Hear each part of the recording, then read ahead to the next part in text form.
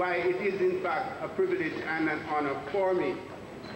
I begin, of course, by saying all protocol is observed, lest we contribute too much to the equivalent of several sessions of time that have been allocated to formalities. And I'm sure that by now our special and honored guests know that we think of them dearly. So let me get right into the introduction.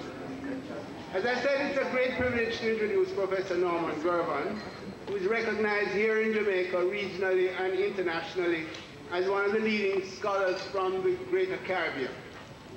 And I say scholar because I believe he has transcended his discipline of training, which was economics, almost from the point of his doctoral thesis that pointed to wider political economic concerns of Caribbean development.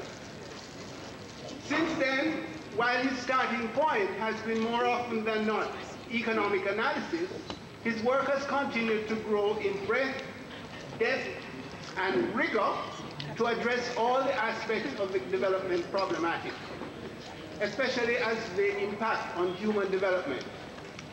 Hence, I think of him as the most senior activist scholar, or as Professor George Beckford, our beloved G. Beck, would have said, a people's scholar. He has never been afraid to take unpopular positions on difficult issues with a passion that seems to glow brighter over time, an uncompromisingly critical perspective, and an admirable honesty that allows him to be an enthusiastic student capable of learning from anyone. Some highlights of his career to indicate the breadth and depth of his contribution to the Caribbean.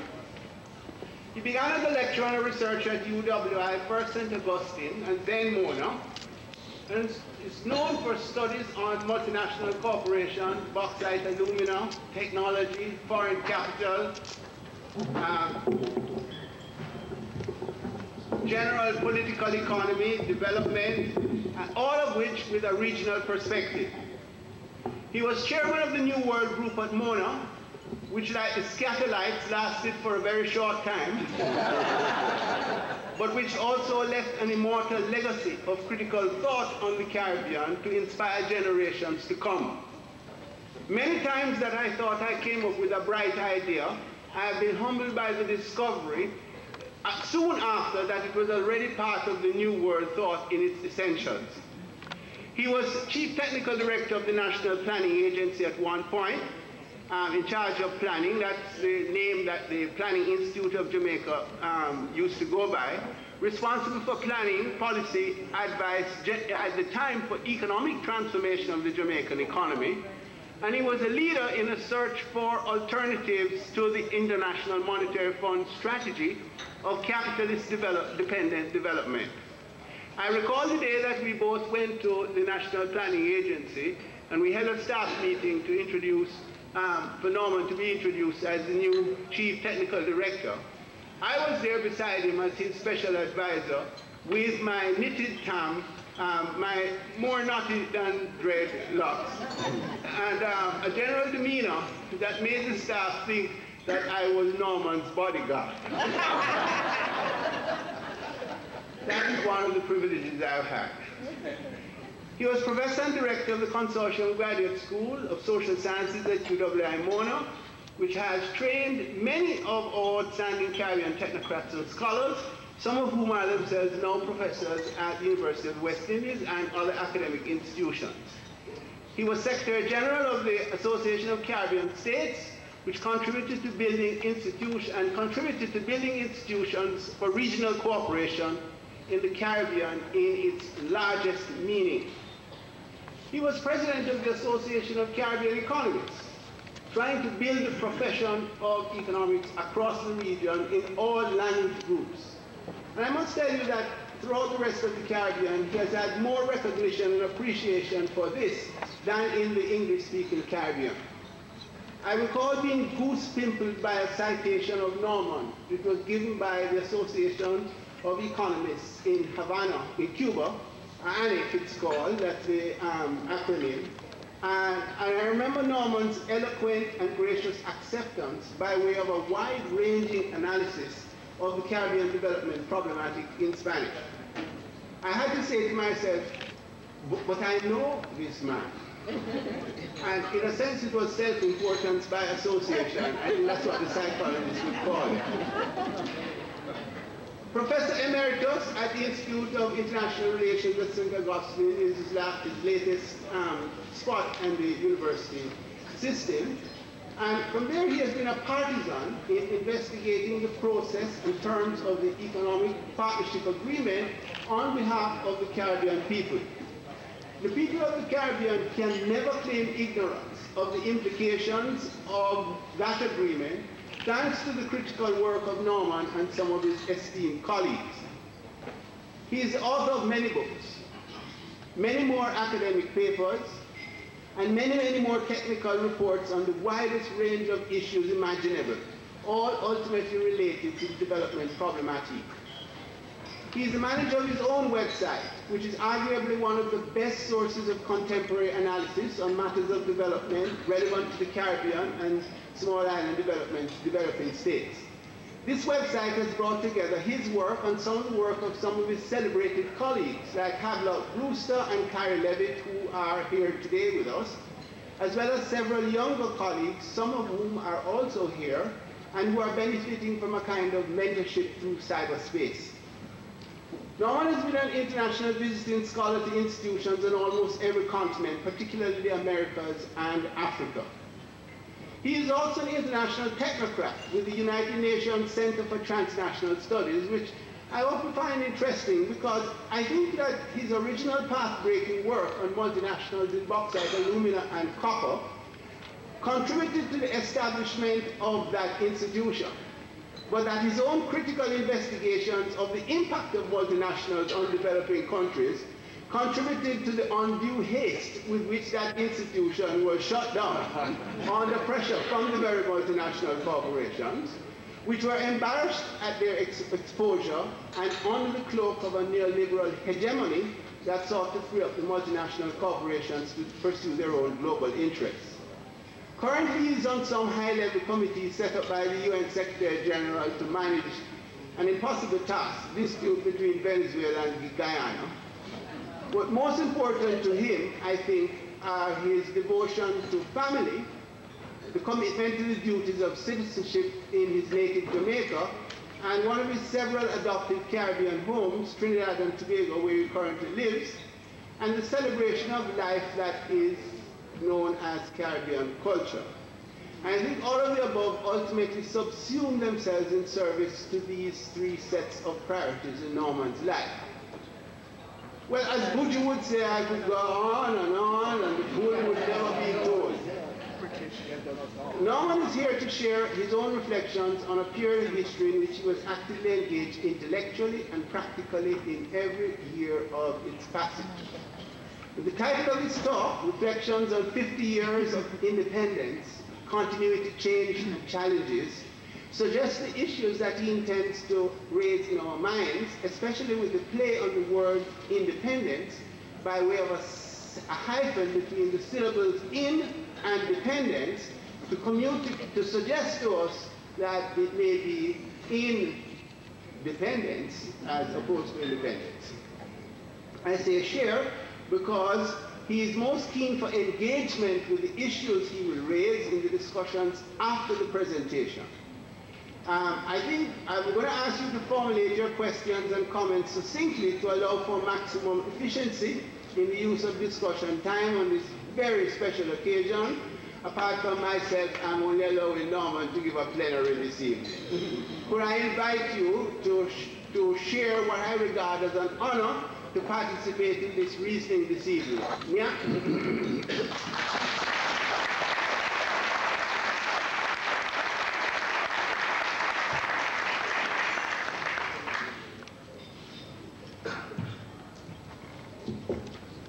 Thank you, Mikey, for that very moving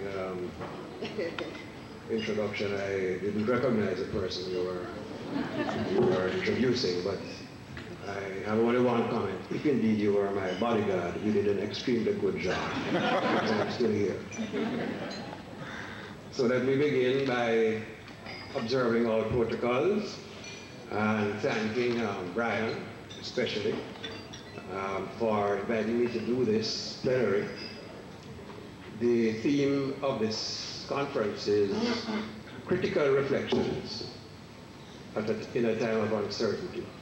And I want to assure Brian and everyone else that I've done my best to stick to the mandate and to obey the mandate to be critical reflections. Critical reflections. It's a personal pleasure for me because I go back a long way with ISCR, the predecessor to SALISES, and to SALISES itself. I have very fond memories of lively discussions over the years in that institution with many scholars, some of whom have passed, people like M.G. Smith, Lloyd Brathwaite, Archie Singham, George Beckford, Carl Stone, and many others. And I give tribute to the contributions and to the memory of these scholars who have been associated and from whom I have learned so much. So, at the time that Jamaica became independent, I had just turned 21, which in those days was known by the quaint phrase, the age of majority. And I had just graduated from the UWI with a degree in economics. The coincidence of the legal nationhood with my own legal adulthood and professional certification seemed to impel me naturally with a lifetime vocation to use professional training in the project of nation building. This was very common amongst my generation. In fact, I would say it was the predominant spirit of my generation, and indeed of many generations to follow. In the case of my own particular cohort, the 1962 cohort, that was tinged with regret at the collapse of the project for collective West Indian nationhood. Together with others such as Orlando Patterson and Walter Rodney, we were part of a group known as the West Indian Society for the Study of Social Issues, which discussed the problems of colonialism in its economic, sociological, and political dimensions, and which brainstormed about the characteristics of an independent West Indian nation that would eradicate these problems and transform the society. Excuse me. We always saw our respective territories as variants of a common West Indian condition. And we never had any doubt that these issues had to be tackled collectively. I like to say that I entered Mona as a Jamaican nationalist, and I left as a Caribbean regionalist, and that the one melds seamlessly into the other, that I have never understood or accepted that there is any antagonism or incompatibility between the two, and that I believe that those who indeed believe that there is such an incompatibility are either unaware of our history or choose to ignore it. The disappointment that my cohort felt was due not only to the breakup of the Federation, but perhaps even more so with what we perceived to be the neo-colonial character of the Independence Pact, which was represented by a constitution that preserved the British monarch as the Jamaican head of state and entrenched property rights. Orlando Patterson summed up the outrage in a famous editorial published in the Pelican magazine, student magazine, which began with the declamation, "We have been betrayed." And it ended with a passionate cri de coeur, which was directed at our political leaders. And here I must give a warning that what I'm about to say is a verbatim quote from Professor Orlando Patterson. and some may even find it offensive. But these were his words. "Oh, you greedy cabal, you fools, you cannot lead the people to independence wearing a waistcoat. You have been brainwashed in the rank urine of British culture." End of quote. This is not me speaking. This is John Cowles, professor of sociology at Harvard University, who was then editor of the Pelican magazine. Looking back, it is clear that our cohort overestimated the possibility for radical transformation and underestimated the forces of continuity in societies that are, after all, not new, but hundreds of years old, with deeply ingrained cultural values, patterns of behavior, class and color stratification, economic structures, and political habits.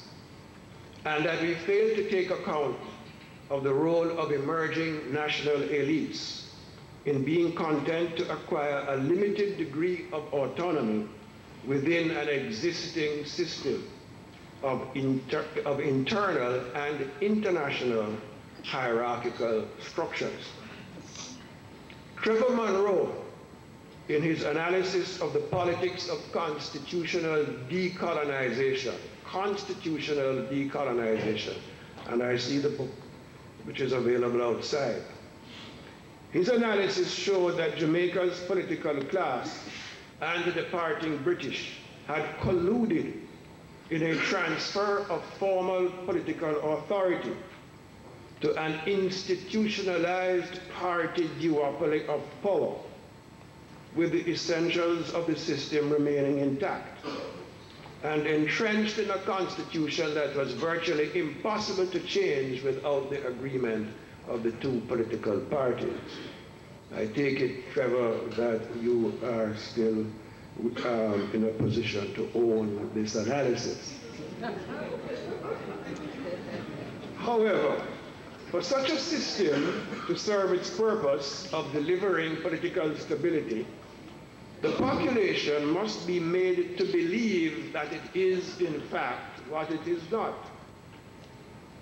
Louis Lindsay's analysis of the myth of independence and the politics of symbolic manipulation, drawing on Frantz Fanon, argued persuasively that flag independence and 5-yearly elections had become symbols to be manipulated, to give the population the illusion that it had acquired genuine control over its own affairs and had acquired real participation in political decision making.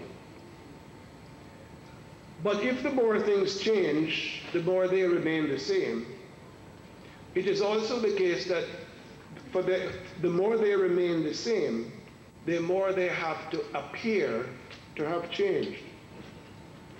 Later, Carl Stone squared the circle by showing that patronage and clientelism had become part and parcel of the functioning of the Jamaican two-party political system. In the 1980s, Carl pointed to the insidious dangers of garrison politics, and he warned that the tail would end up wagging the dog. That was 20 years before Dudos.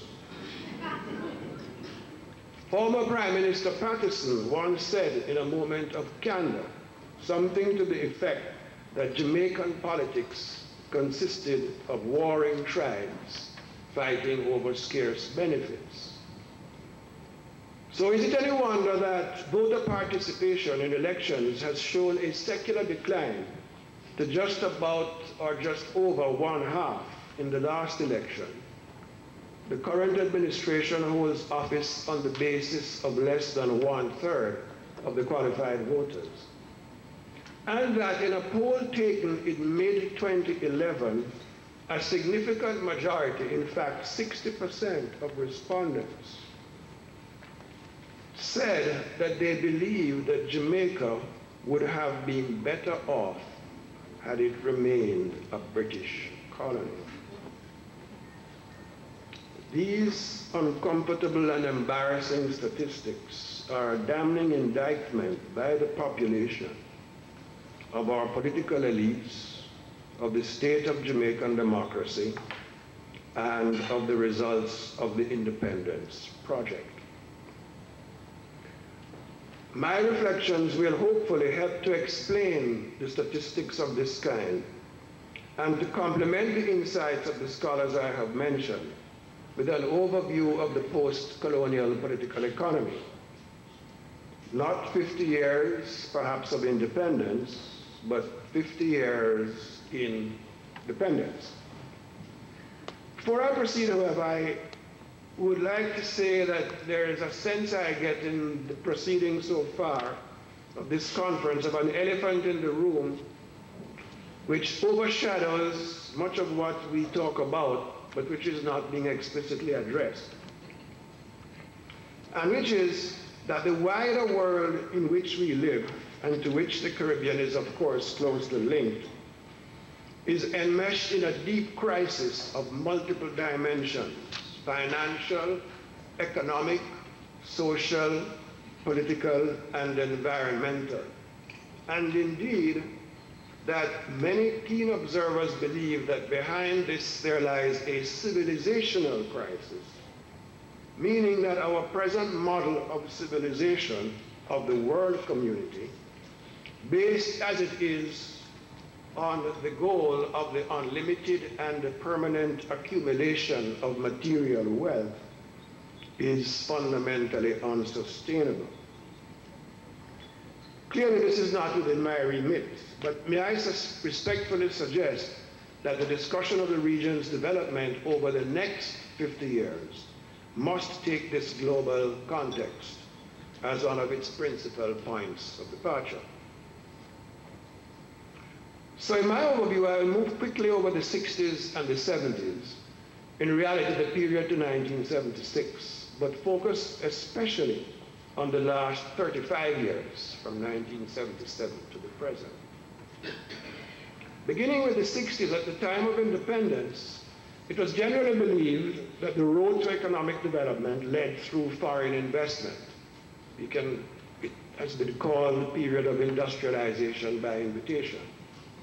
So the role of foreign capital was the chosen subject of my doctoral thesis. My main conclusion was that while foreign investment had driven rapid growth in the Jamaican economy in the 50s and 60s, the economy had not undergone the kind of structural changes that would permit growth to be self-sustaining after the end of the bauxite investment cycle. This was indeed pretty much confirmed after 1972, when the cycle came to an end and the Jamaican economy entered a prolonged growth crisis. The structural changes that one would have liked to have seen, but which did not take place, included a significant rise in national savings linked to productive investment through the agency of national entrepreneurship and indigenous technological effort, agricultural and industrial diversification, and a financial system supportive of development. I attributed this failure partly to the role of foreign firms and multinational corporations in the economy. These ideas were generally shared by my generation of economists, as was mentioned, the New World Group and Caribbean structuralists, with seminal contributions on the Jamaican case being made by Owen Jefferson and George Beckford. I'm not sure if Owen is here today, but I wish to recognize his outstanding contribution. The 70s. In the first half of the 70s, the Michael Manley government implemented comprehensive and long overdue social reforms in order to address the social deficit of the population, which was a legacy of 300 years of colonial rule, slavery, and the plantation system. The state took control of much of the commanding heights of the economy and levied additional taxes on the bauxite industry, and the government campaigned for a more just and equitable international system for poor countries, a new international economic order. The program was derailed by the first oil price shock, by capital flight, disinvestment, by domestic and foreign opposition, and indeed also by its own internal errors and contradictions. With its foreign reserves depleted in 1977, Jamaica entered into what was to be the first of a succession of adjustment programs, financed by the International Monetary Fund, the World Bank, the Inter-American Development Bank, and other Western donors.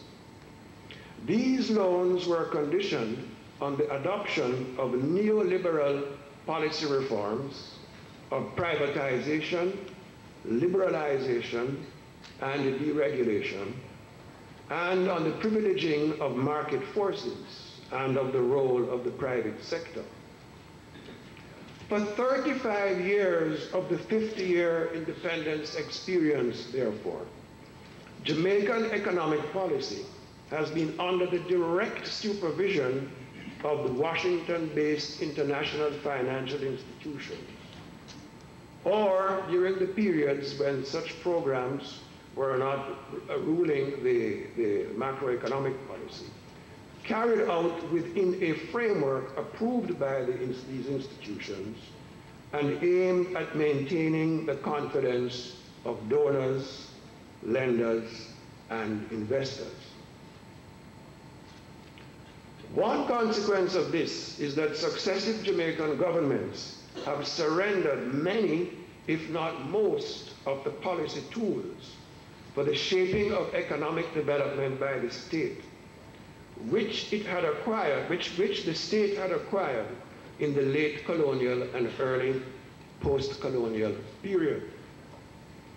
Among the most important were abolition of the commodity marketing boards, elimination of state import trading, removal of import controls, reduction and elimination of tariff protection for industry and agriculture, removal of price controls, elimination of credit controls, financial liberalization, floating of the exchange rate, elimination of preferential interest rates for agricultural credit, cuts in support for agricultural research and development, and abolition of progressive income taxes.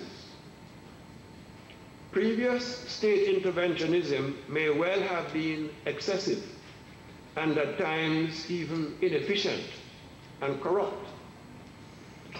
But I believe that the abandonment of such policy instruments went too far.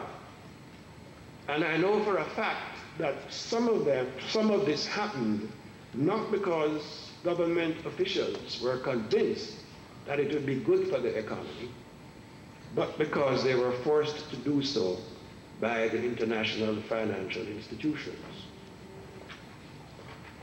The last IMF agreement, made in 2010, is a clear demonstration of the extent to which the Jamaican state has lost the ability to independently determine its own policies. The letter of intent and its annexes outline 10 undertakings by the government in the area of fiscal policy, 3 undertakings in the area of monetary policy, and over 40 actions of structural reform under various headings to be undertaken between 1 and 2 fiscal years, including undertakings to change a number of existing laws and regulations. There are also 9 different quantitative performance criteria which the government must observe.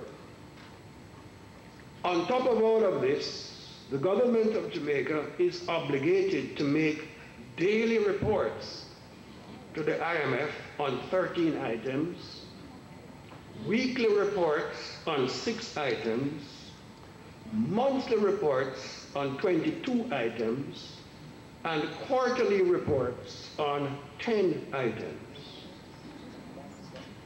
It would be an interesting project that I'm looking at Brian here, or even Michael. It would be an interesting project for some research student to compare the powers presently exercised by the IMF over Jamaica's economic policy with those exercised by the British governor and the colonial office in London under Crown Colony rule.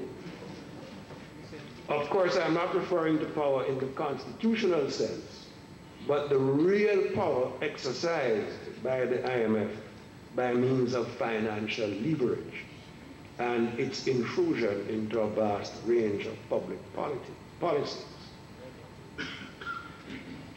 I'm going to argue that the results from this 35-year neoliberal policy orientation have not only fallen far short of what was promised, but also that they have been accompanied by changes in the nature of Jamaica's economic life, changes which are for the most part negative and in some cases even alarming. These results help to contextualize the voter apathy, the sense of powerlessness, and the noticeable tendency towards popular disillusionment with the independence project. I summarize these results under the rubric of 9 interrelated processes. Some of them have been dealt with in panel discussions that we have had so far in separate ways. I would like to suggest that these processes to which I'm going to refer are interconnected and all part of a total experience of the neoliberal policy orientation. Very quickly, 1, economic stagnation. 2, a hollowing out of production of the Jamaican economy. 3, what I call tradification. 4, what I call remittanceization of the economy. 5, financialization of the economy. 6, informalization. 7, criminalization. 8, emigration, which I prefer to call human resource decapitalization. And finally, the growth of indebtedness, which for the sake of rhyming I call debtification. As I mentioned, many of you will be familiar with these developments, and some of them have been dealt with. But, and in my written paper, I have a number of statistics to buttress these trends, and therefore I will simply refer to some of the highlights, and especially the particular interpretations that I wish to put on these developments.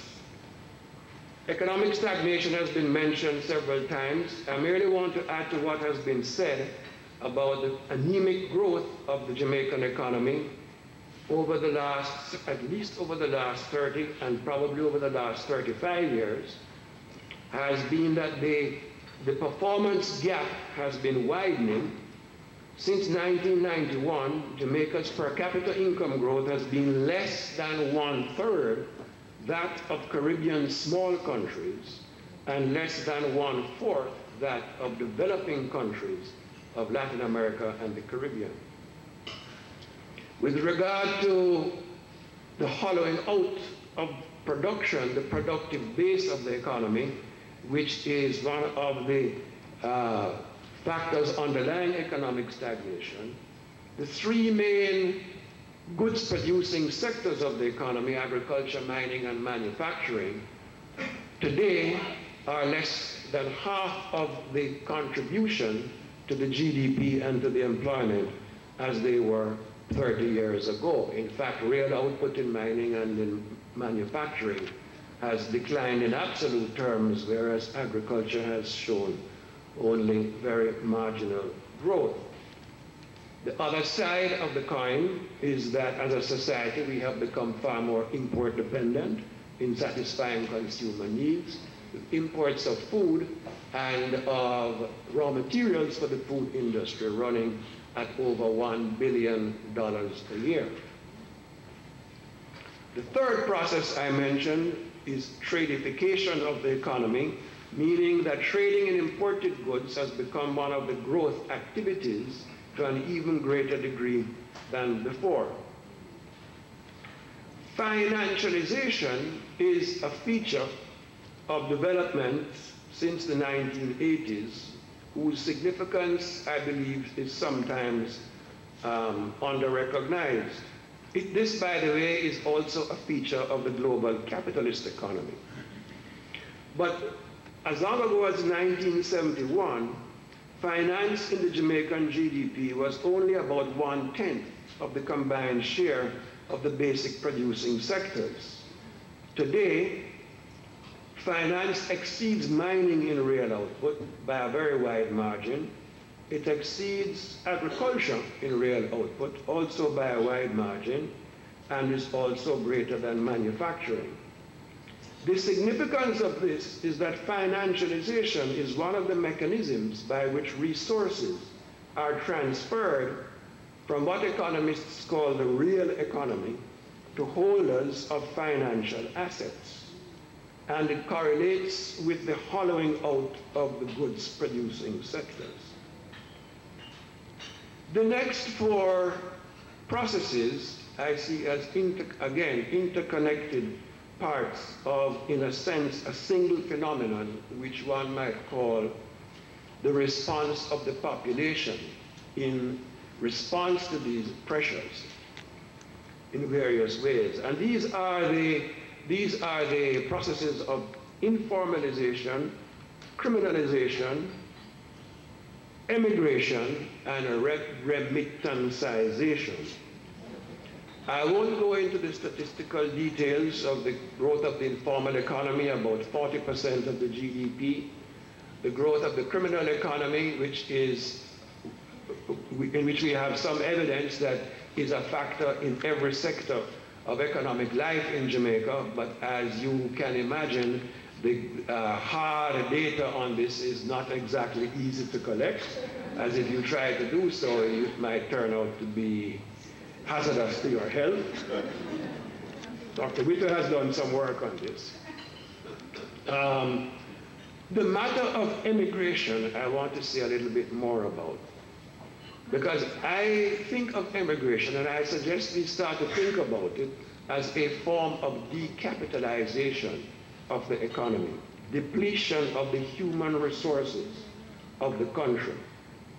Since the 1960s and right up to the present day, we have been losing an estimated 1/3 of our secondary school graduates, and between 70 and 80% of our tertiary level graduates. I just saw some data in the previous panel, putting a figure of 82% for Jamaica. This is not a matter of neoliberal policies only, but clearly neoliberal policies have not helped. Since the economy has stagnated, violent crime has become endemic, and the social services are in poor shape. But the other side of this is that remittances by overseas Jamaicans have grown to become the largest single source of foreign currency inflows for the economy. If remittances are more than earnings from merchandise exports, more than foreign investment, more than loans, more than aid, and more than tourism if you net out the direct leakage from tourist expenditure. I am not one of those who believes that these flows in any way compensate for the loss of human resources or for the government money spent on their education and training. And there is indeed some economic analysis to support this. What I want to suggest is that this phenomenon has a fourfold or even a fivefold significance of both social and economic in its dimensions.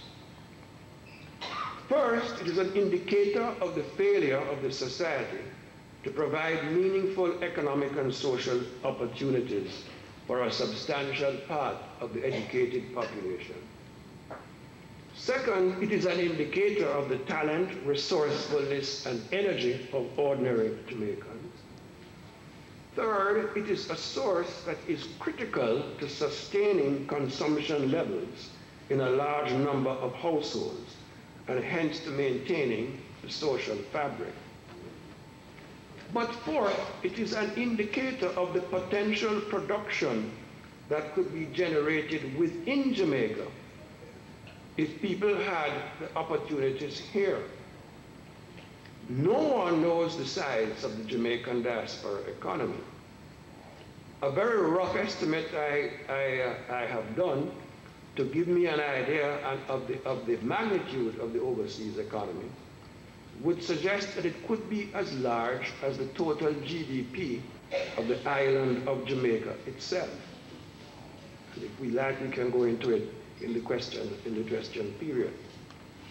The production, therefore, generated by overseas Jamaicans, and perhaps even more importantly, the leadership provided overseas by what in effect constitutes a large part of the best and brightest of the population.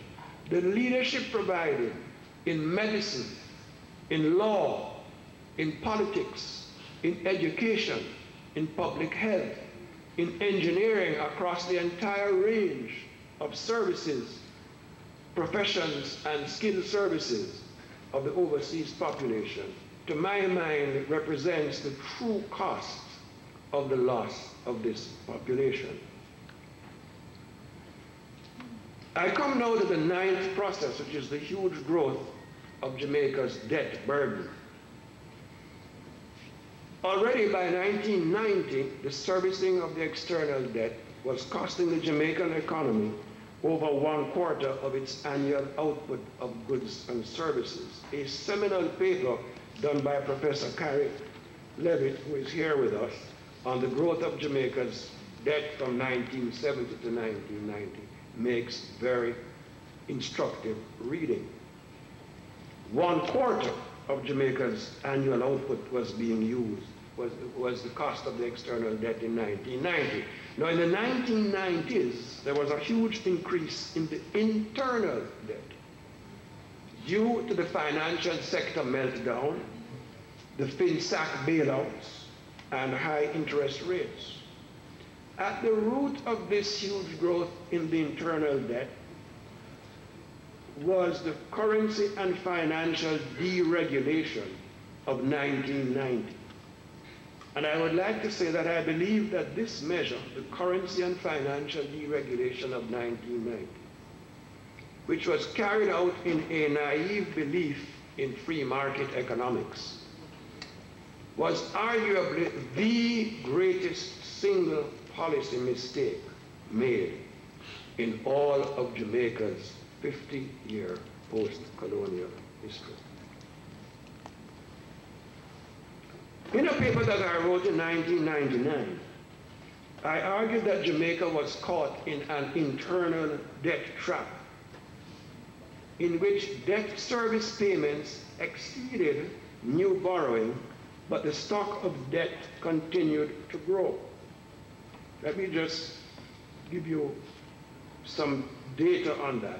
During the 1990s, the cost of government debt servicing grew from 45% to 113% of government revenue, and from 15% of the GDP to 39% of the GDP. During the decade of the 1990s, the government had paid out $70 billion Jamaican more in interest and amortization than it had received in new loans. But the stock of government debt had grown by 223 billion Jamaican dollars. So the government had paid out more in debt servicing than it had taken in new loans, but the stock of the debt had grown by $223 billion. The debt, I argued at that time, had become a major drag on economic growth by diverting funds from productive investments and on the human capital stock of the country by compressing expenditures on education and health. At that time, I proposed a negotiated restructuring of the internal debt with the savings allocated to investment in rebuilding the social and economic infrastructure. This, of course, did not happen. And during the 2000s, the economic growth of Jamaica was the lowest of the three decades since 1980. It was not until 2009 when the prospect of a debt default was a very real one that the Jamaica debt exchange was carried out, indeed, which the IMF virtually made a condition of its standby agreement. But it seems that the savings from the Jamaica debt exchange were used mainly to reduce the fiscal deficit, rather than to invest in rebuilding productive capacity. In any case, it now seems clear that the 2009 program was inadequate. As a recent report on the Jamaican economy, carried out by the Center for Economic and Policy Research in Washington, concluded, quote, or pointed out, quote, Jamaica remains one of the most highly indebted countries in the world. Jamaica's large debt burden has displaced most other public expenditures, taking up almost 50% of total budgeted expenditure over the last 4 years, while health and education have been only around 20% combined, end of quote. There is a 10th process in my list, which I call culturalization. It refers to the mushrooming of cultural activity as sources of income and employment and as a source of foreign earnings. And the point here, of course, is that this is another indicator of the potential that originates in the creativity, the resourcefulness, and the talent of the mass of the Jamaican population, as we have so recently and joyously experienced by the extraordinary achievements of our athletes, in spite of the limited money and resources that we have, and in spite of coming from one of the smallest countries on the planet. Indeed, I quote Professor Levitt again, who wrote, development is a cultural process. It is rooted in the culture and the creative potential of a people. It comes from within, end of quote. But these things have flourished, not for the most part because of economic policies, but in spite of them.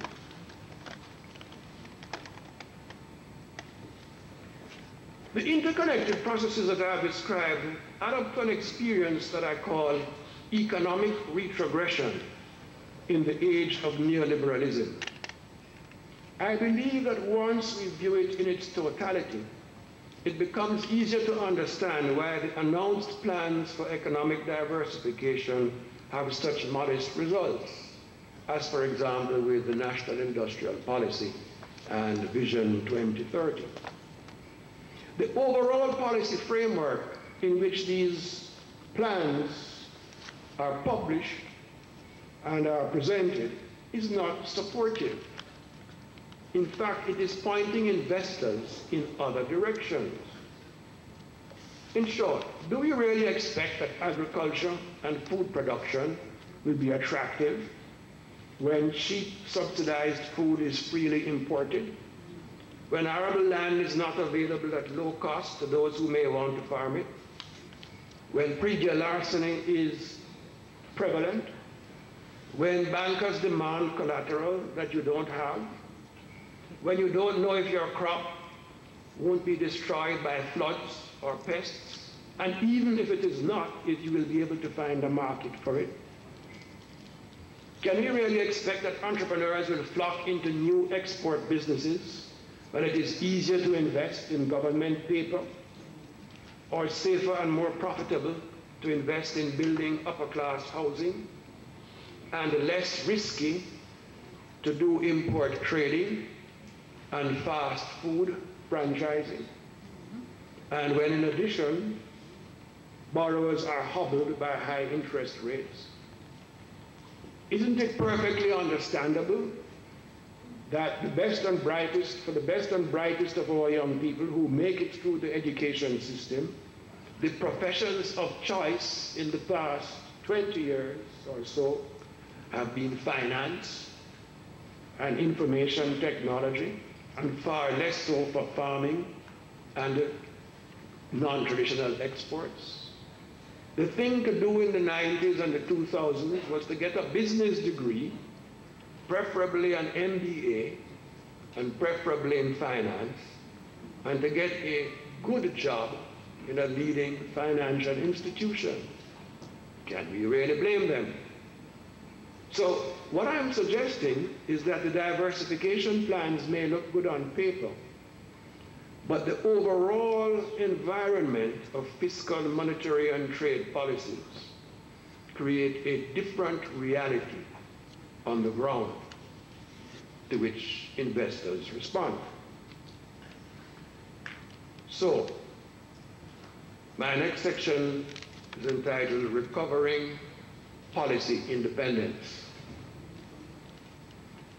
At the core of the experience I have described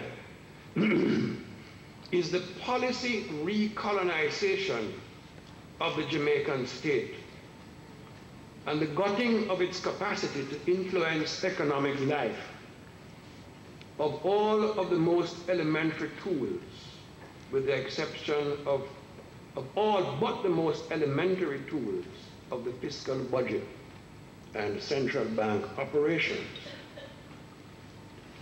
One can therefore go further and ask whether, given the nature of the Independence Pact, which Trevor and Louis so well analyzed, that was inherited, whether in fact it was not programmed in a way that caused political elites to revert to external patrons once the reproduction of the system was disrupted by political and economic shocks of the kind that occurred in the 70s and 80s.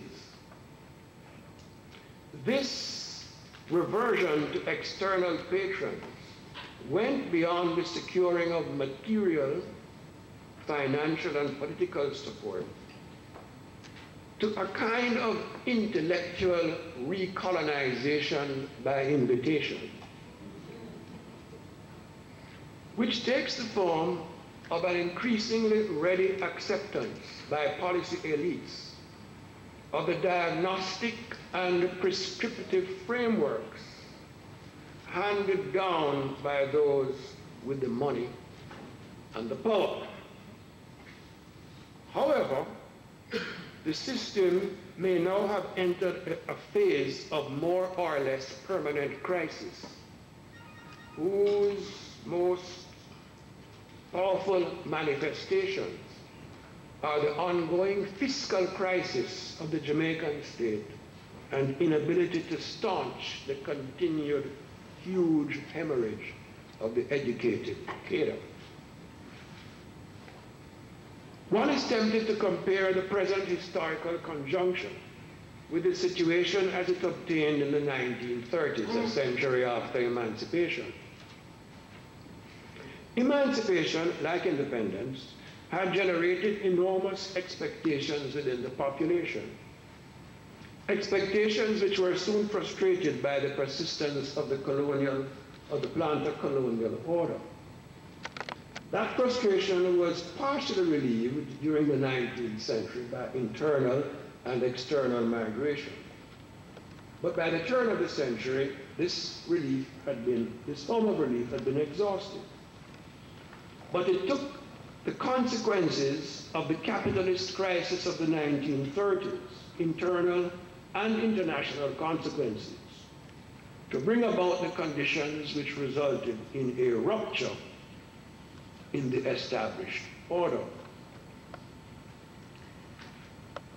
We cannot rule out the possibility of another rupture of this kind, as we are in the midst of a prolonged world capitalist crisis similar to that of the 1930s, at a time when the national project appears to have run its course.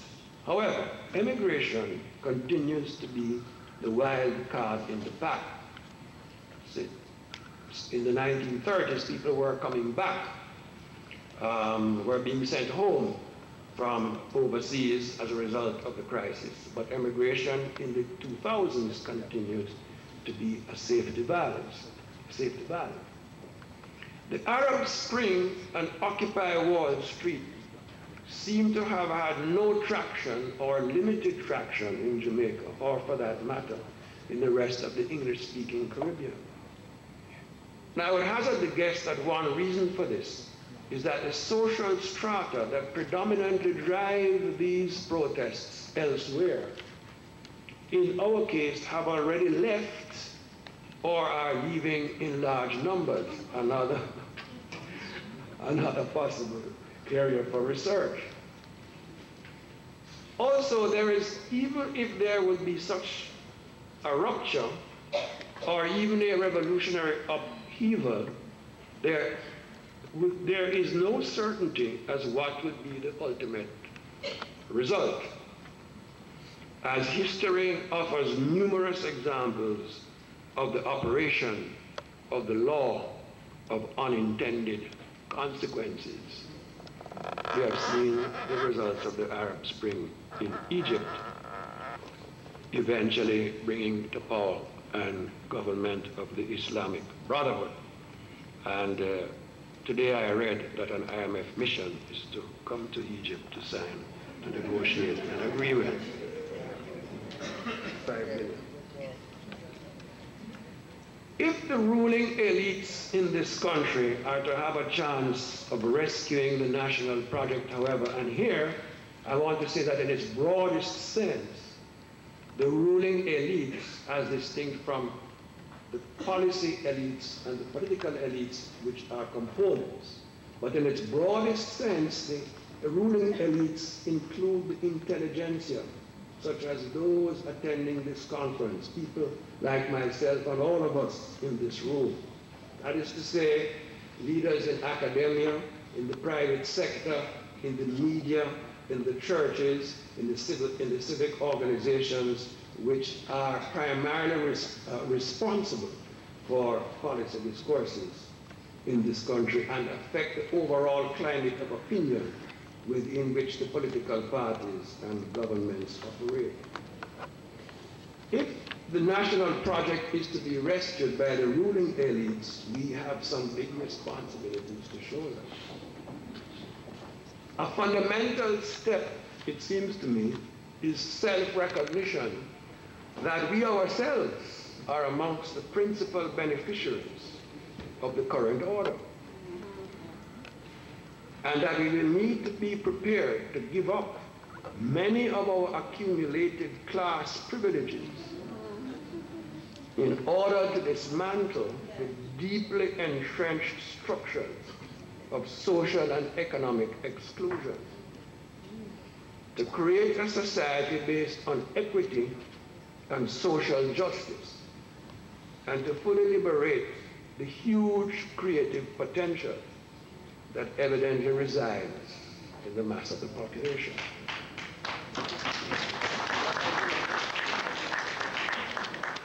Another need is to recover, nurture, foster, and encourage the habit of what Lloyd Best called independent thought.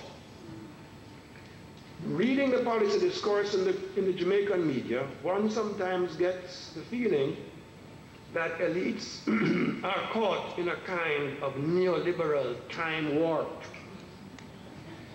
The mantra that the less regulation, the better, and that the private sector are by definition the good guys, and the state are by definition bad guys, has been blown away for several years by a succession of financial crises, and most especially recently by the crisis which began in 2008. Think of Clico, think of Stanford, think of Madoff, think of Enron and the rest. Think of the huge cost to the Jamaican taxpayer of Air Jamaica after privatization. Think of the egregious corruption on a massive scale on Wall Street, costing trillions of dollars and throwing, in its economic consequences, millions of persons into unemployment and poverty all over the world. Think of Iceland.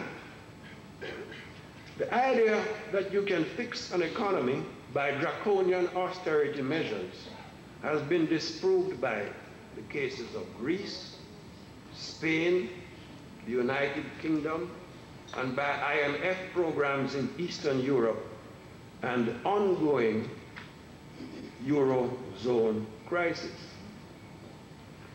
Internationally, the extreme form of neoliberalism that still seems to be accepted here, internationally is under fire and in retreat. I am not sure that the policy discourse has taken these developments on board or interpreted their implications of taking a fresh look at the paradigm that informs and guides economic policy in Jamaica.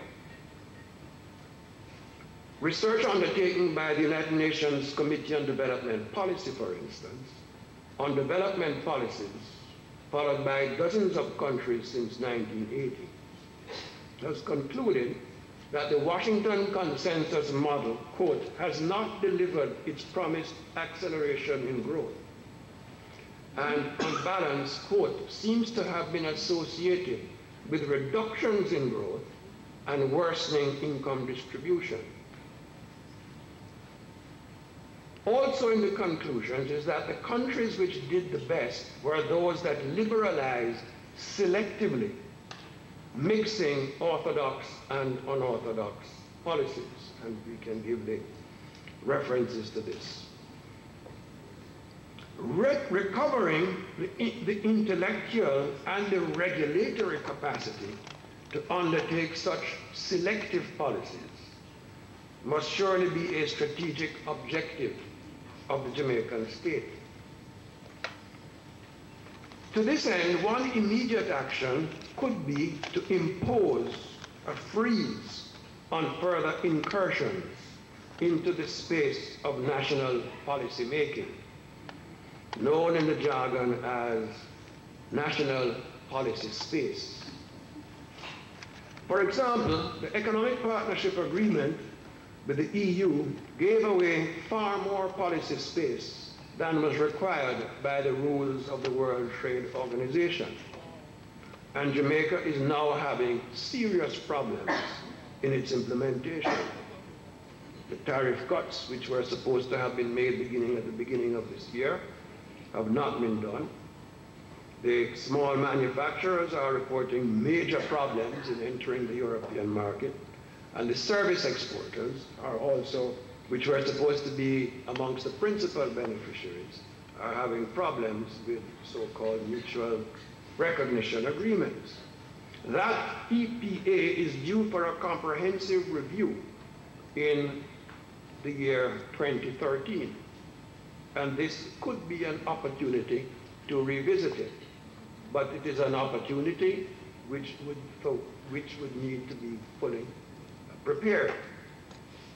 We can also resist making the same kinds of concessions in the Canadian free trade agreement, which is now under negotiation.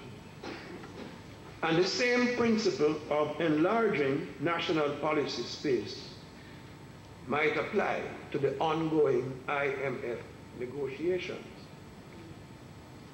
Economists will recognize that what I'm talking about here is the need for a developmental state. But there's an important caveat. That isn't going to work unless the society has confidence in the technical competence and the incorruptibility of state officials. In other words, there have to be muscular mechanisms for transparency and accountability in policy making. And that is one of the lessons of the success of the developmental states of East Asia.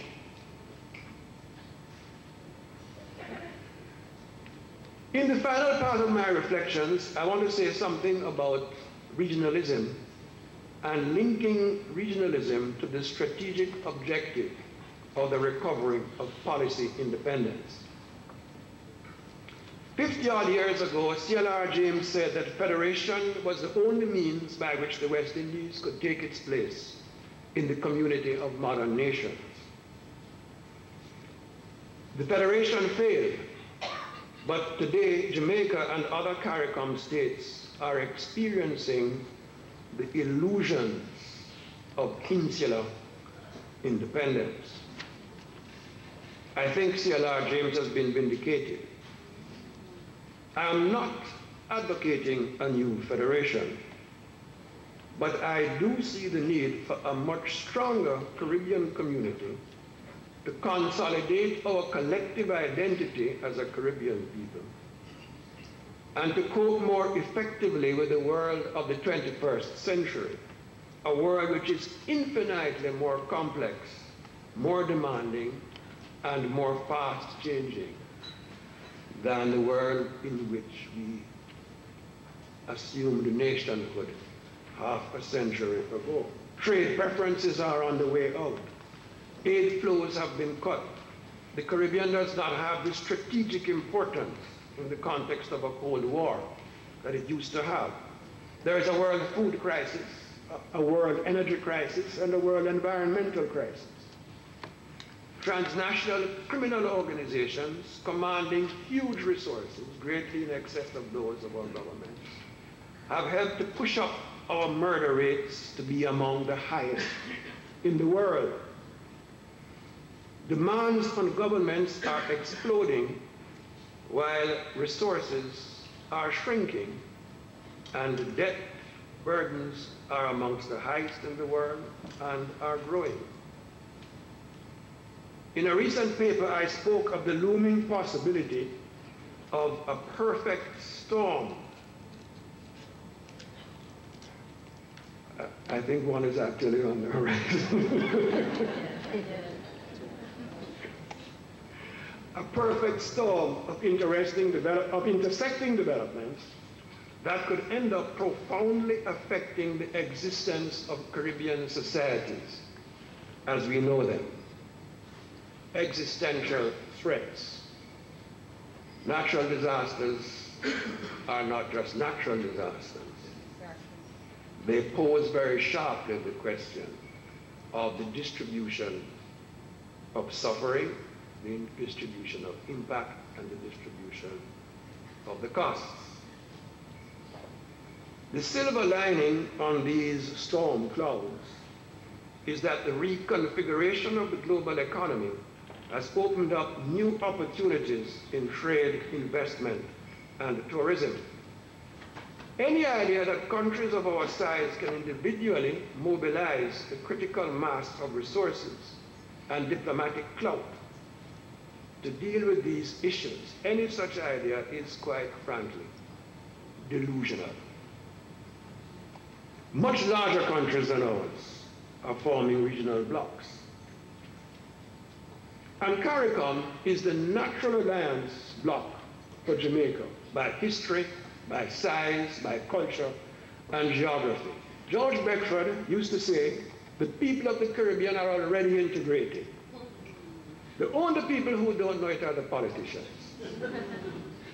I want to tell you that when Jamaica took 1, 2, 3 in the 200 meters, the entire region stood up and cheered.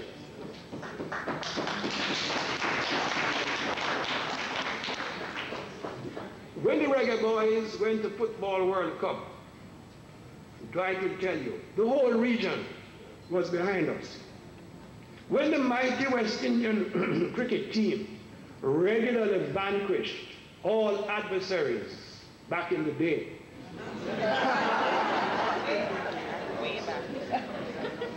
who cared which island Viv Richards came from? Or Holding? Or Lara? Or Lloyd? I know. Lloyd doesn't even come from an island.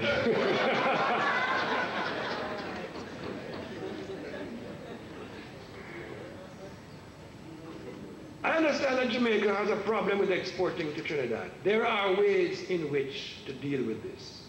Of course, we often quarrel amongst ourselves, but that is what families do.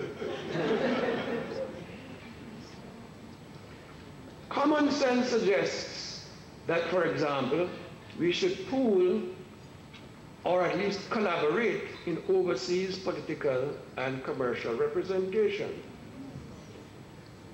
In Beijing,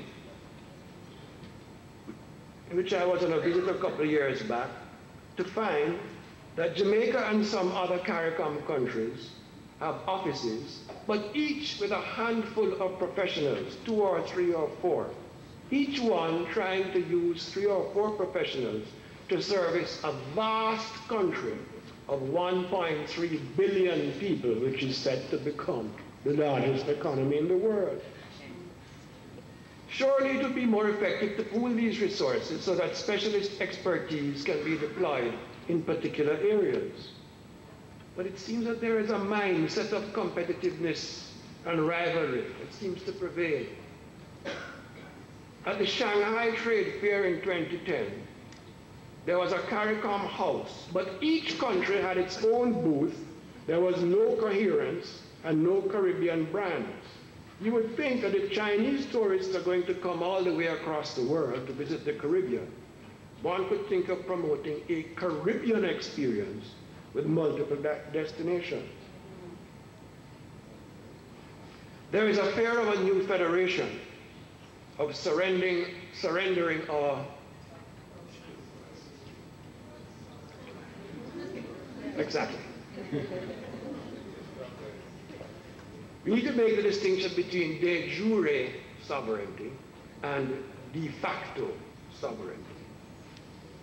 De jure sovereignty is a question of the Constitution and of the law. De facto sovereignty is the actual ability to make and execute national policy independent of external constraints. As I see it, the issue for Jamaica and other CARICOM members is how to engineer an expansion of our de facto sovereignty by sharing our de jure sovereignty in particular areas. In a paper which I helped to prepare along with Havelock Brewster and others in 2011, Havelock is right here with us, we proposed 4 areas for shared sovereignty: the common markets, external trade policy, regional security, and environment and climate change.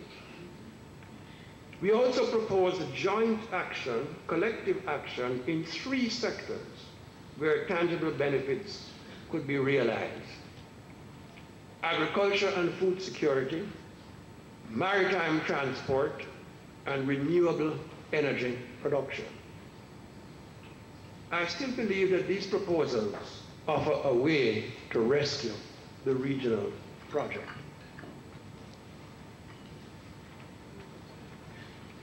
So I'm winding up with a vision. I said earlier that I've never recognized any contradiction between a Jamaican nationalist, between being a Jamaican nationalist and a Caribbean regionalist. So I'd like to share with you my vision for our community of Caribbean nations. You might say that it is utopia, but does not our national anthem pray to give us vision, lest we perish? So here it is. We envision, and this was adopted in some official document, I don't know if anybody remembers it. We envision a Caribbean community in which every citizen has the opportunity to realize his or her human potential and is guaranteed the full enjoyment of their human rights in every sphere, in which social and economic justice is enshrined in law and embedded in practice. A community from which poverty, unemployment, and social exclusion have been banished, in which all citizens willingly accept a responsibility to contribute to the welfare of their fellow citizens and to the common good, and one which serves as a vehicle for the exercise of the collective strength of the Caribbean region and affirmation of the collective identity of the Caribbean people in the world community.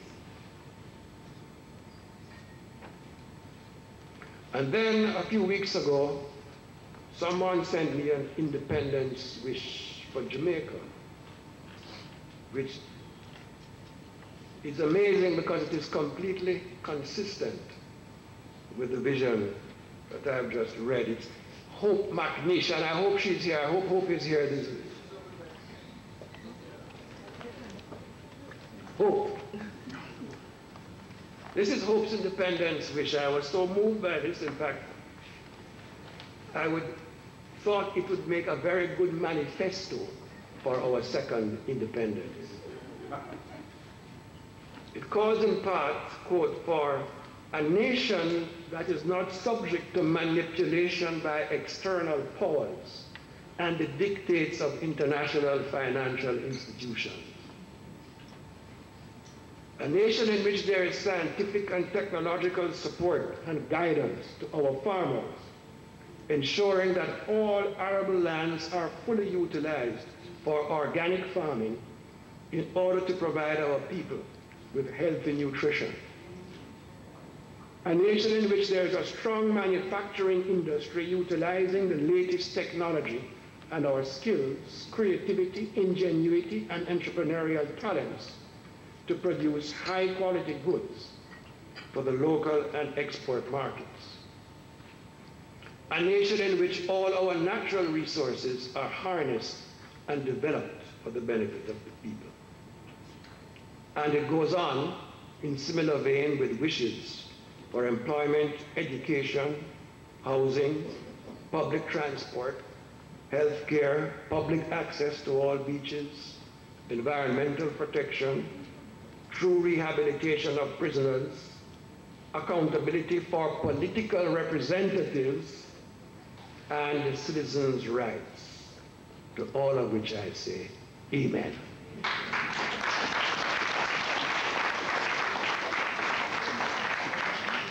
The cynics will say it cannot happen.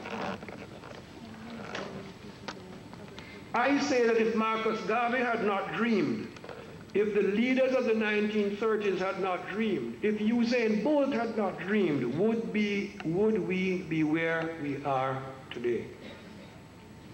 So I say to Hope, go for it. Because without the hopes of this world, what hope would we have as a country and a region?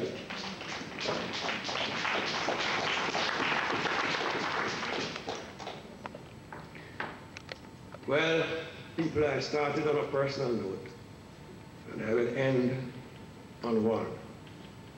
I hope I have been forgiven for this. Some of you who know me know that my son is presenting at this conference. And you, Alexander, and your generation stand on the cusp of your own life's journey. as Jamaica faces the challenge of its second independence, as I and my generation did on the cusp of Jamaica's first, half a century ago, and I'm speaking to all those of his generation, let us say the under 30s. So in some ways, this conference is like the handing over of the baton. But I just want to remind him and everyone else that the runner who passes the baton keeps on running, at least for a while, and cheers on his successors. We don't know what kind of Jamaica there will be when the centenary is celebrated in 2062. What we do know is that while most people, perhaps, present in this auditorium tonight won't be around to see it, I know I certainly don't have any plans to be around. But some of you may have the good fortune to be. And you and your children have a great responsibility. Perhaps you will even remember this moment. So my final message is, it was the Honorable Bob Marley who sang, some people have hopes and dreams. Some people have. And my message to that generation is, always be bold enough to have hopes and dreams. And always have an unshakable confidence in the ability and the will of our people to find the ways and means to realize them. Thank you very much.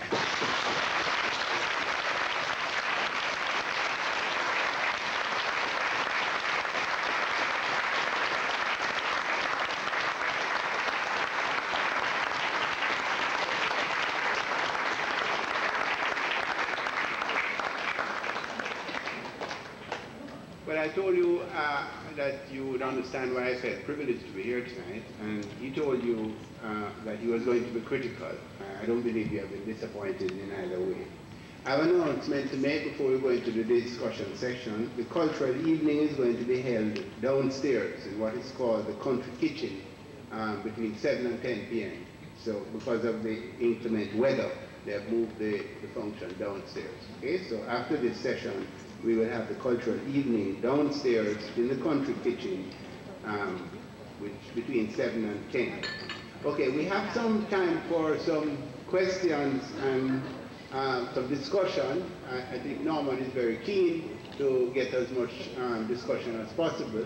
There's a microphone there, so could I invite sets of questions so that he can respond in some kind of coherent, interconnected manner. As you go to the mic, please introduce yourself so we can make these connections among ourselves.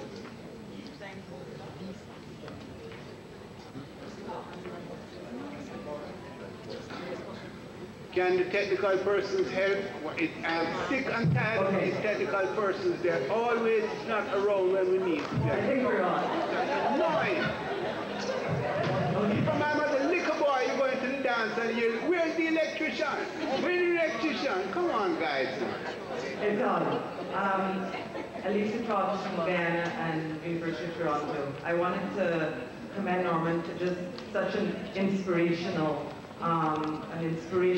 presentation. And I have one question, and the other one is probably a comment challenge question for SALISES. You were talking, Norman, at the very end in terms of how we move forward from here, carving out a policy space. And one of the questions I had for you, especially with regard to the EPA, is that we know that at the time when the Caribbean was forced or convinced its populations of the region that we had to sign or we would be shut out of the European market, that we actually managed to get into the EPA agreement that provision that there would be a review process. The question is, has there been any consistent regional mechanism to ensure that the data has been gathered, collected, will be in a state that we can analyze it so that we can actually come up with a proper analysis backed up by the evidence by the time that that review process comes around? And it seems to me that that is not necessarily the case, and I wanted to ask you. And the second point is, you're very consistent with your rhymes, and one of the things that you talked about in relation to the EPA was technification, and the way in which that whole agreement process shut people out from the everyday effects of it on people's lives. So the other dimension has to be, how do we popularize, whether it's EPA or CARICAN, how do we make that process relevant and meaningful to the lives of people across the region? And it can be done. The Haitians have shown us that it can be done. And that's my perhaps question or challenge to SALISES perhaps, that colleagues in SALISES, supported by all of us who are interested in this, can find ways to transform these thousands of pages of documents into language that people across the Caribbean can understand and have a meaningful input into.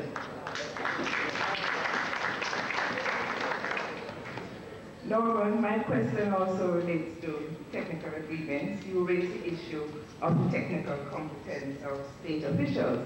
And I'm wondering if, to the best of your knowledge, you can tell us whether there's any truth to the rumor that many agreements are signed without the state officials fully understanding the implications of the document, or even worse, are signed unread. Wow.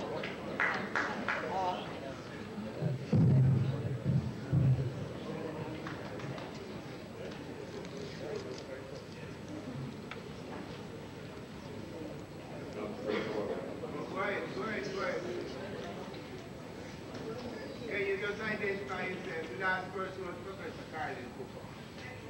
Garrett Smallman. I was away to finish right.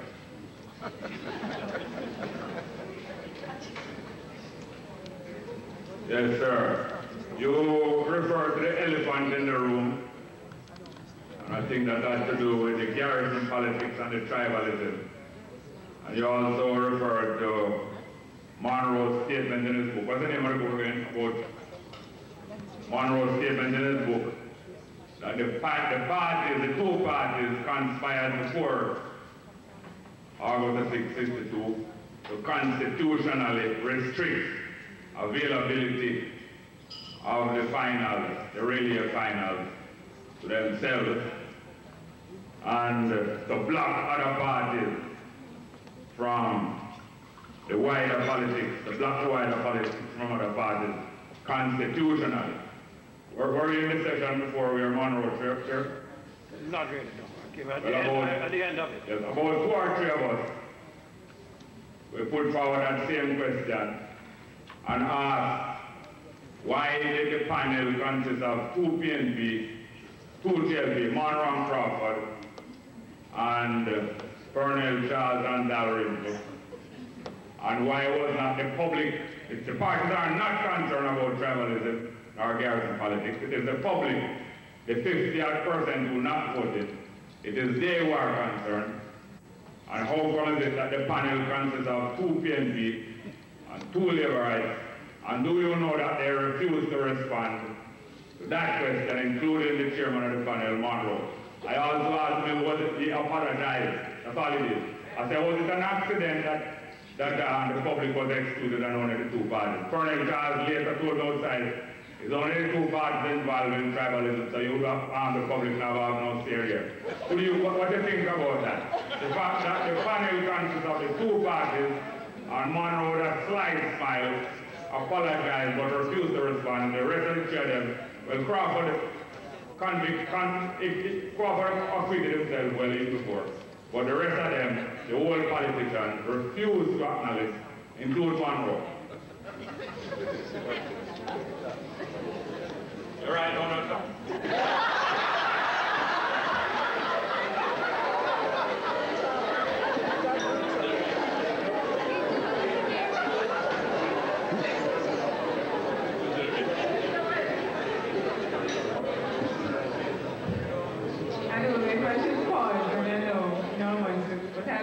Go ahead. I have 2 questions that might actually relate in time to Carol University of West Indies. In the presentation, you spoke to the idea that neoliberalism was in retreat. I wonder if you could elaborate in what sense you meant, so was it discursively or in the policy-making world? And then if that is the case, what intellectual or policy options do you think that could give us in the Caribbean in terms of redefining our role in policy and policy-related legislation and social change? That's the first one. Second one, you spoke to muscular mechanisms. Sounds, well, no, I don't want to say masculine, but you know. But it sounds really rough, kind of. So I was wondering if you could really elaborate what the muscular mechanisms meant in terms of consequences, fines, prison, I'm not sure.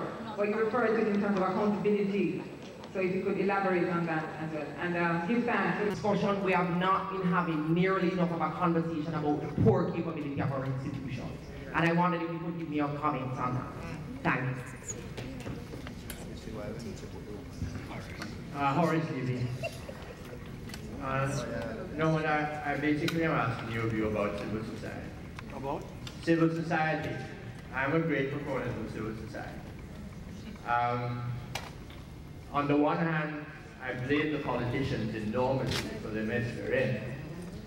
But I also have to admit that the people of the country have been acquiescent in that mess.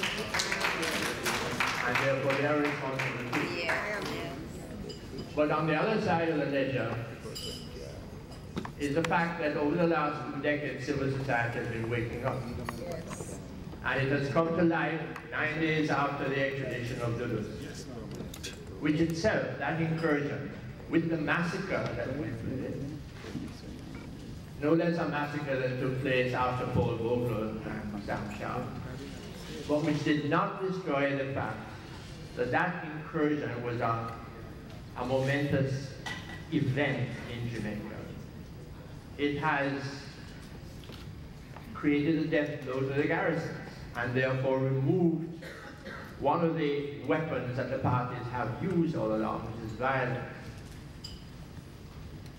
So the point is that civil society, born an organization born 9 days after, but which was highly responsible, in my view, for the actual extradition, even more so than the Americans wanting it, indicate the power of civil society and its potential in the coming period. I was wondering on your view.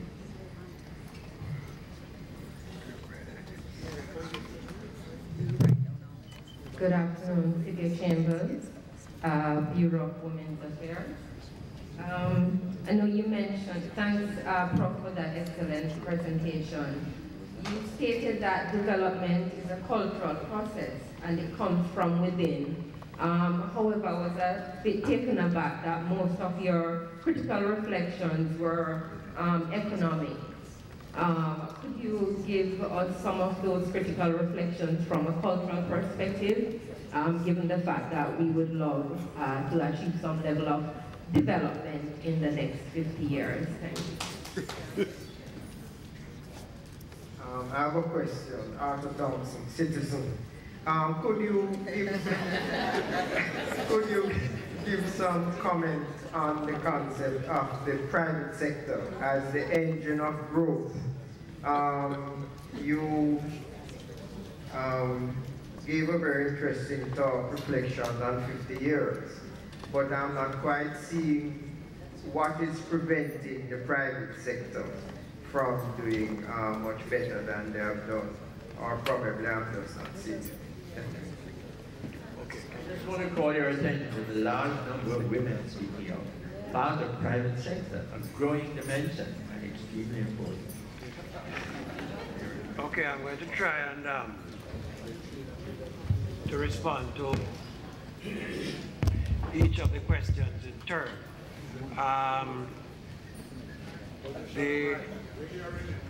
Is it? No? Yeah. As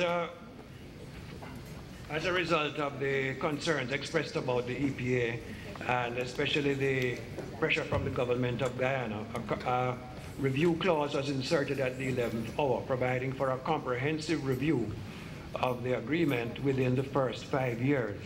And the terms of reference for that agreement include a reference to its impact on different groups in the society, including young people, farmers, workers, women, and a number of identified groups.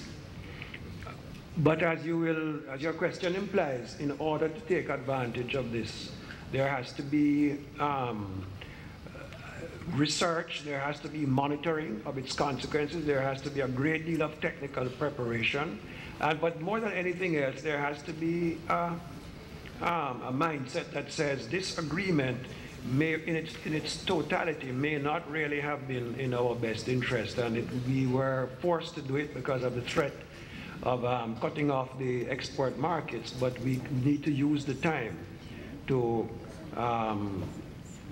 basically prepare the case for a different kind of agreement. And that mindset is not present. I'm not seeing it. That mindset, which is, as you say, which is a critical reflection, if you like, on the overall assumptions and structure and architecture of the agreement, and the way in which a different kind of agreement or even a modified agreement could be crafted to be supportive of development. I'm not seeing it. And even from the narrow point of view of monitoring its effects, I know of no mechanism which has been set up, certainly not regionally, and I don't believe nationally, with that in mind. What is being monitored is the implementation of the commitments, but the consequences are not being, as far as I know, are not being monitored. So that is where our weakness is a self-imposed one. Technification, and your question really has to do, and I think it was directed as much to SALISES. One of the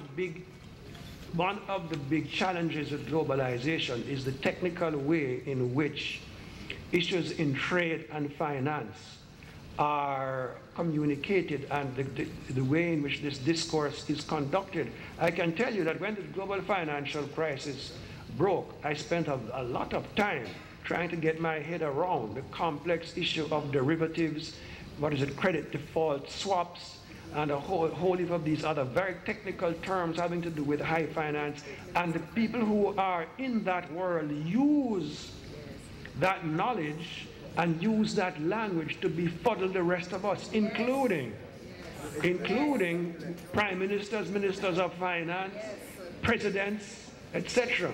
So that, you know what happened when Obama came to power, and then he turned right back to these same guys to be his chief economic advisors. And I think one of the big challenges for the academic community is to really, understand what are the social relationships which lie behind these technical terms. A bailout, for example, what a bailout really means is to compensate lenders for their bad lending decisions by taking the money from taxpayers, from workers, from women and children, from schools, from teachers. That is what a bailout means. But the term bailout is used, and it sounds like, oh gosh, the boat is sinking, so we're going to bail it out. So it's a good thing to do. So that business of technification and, as I say, exposing what lies behind these techniques, I think is a real challenge for the academic and the intellectual community. Now, Carolyn, Professor Cooper, is there any rumor is there truth in the rumor that some of these matters are, agreements are signed onto unread? I have to say that I believe there is some truth in that rumor, yes. I have to say that from my knowledge of these processes, certainly in the case of at least one outstanding case, which is, the document was lying in front of heads of government. I don't think they had read it, quite honestly. But more than reading it is to understand its implications in terms of the implementation requirements, the money, the institution, and the way in which policy space would be restricted by what was in the text. I don't think there was a full understanding of it, and I think we are still at this stage. People are discovering what the full implications of the agreement. I also wonder, you know, I printed out the structural reform agenda of the government of Jamaica, which was part of the letter of intent of December or November 2010. And, you know, this is small type. These are something like 40-odd actions of structural reform. This is the public domain. This is published on the IMF website. And when I read through them, I mean, I read through them with growing disbelief. And I really wonder if government officials really believe when they signed on to this agenda, really believe that they could be implemented. We heard Colin Bullock say yesterday that we haven't done the things that we are supposed to have done, and therefore the IMF is now requiring action before we sign a new agreement. Well, these are the things that we have not done, but I don't know which government in the world could actually have done all of these things in the space, some of them, most of them in the space of a single fiscal year. I mean, to be quite honest, it seems to me that this is an agreement that was programmed to fail. Yeah, yes, absolutely. Everybody must have known that. Okay, so Carolyn, I hope that is responsive. Now, Jerry, yes, tribal politics, absolutely. There was an institution, there was a transfer of power in 1962. I remember very well, there was a big debate about this constitution. It was hurriedly drafted, prepared, and agreed. I think, and there were some public hearings, but they were just for show, really.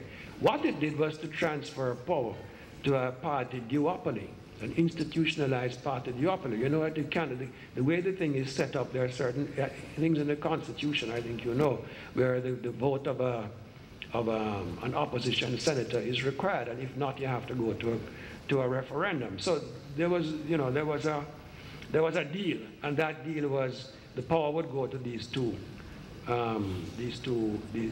parties. And I think the composition of the panel, some people may feel upset at the vigor of your protests, but quite honestly, I think you have a substantive point. The composition of that panel, yeah?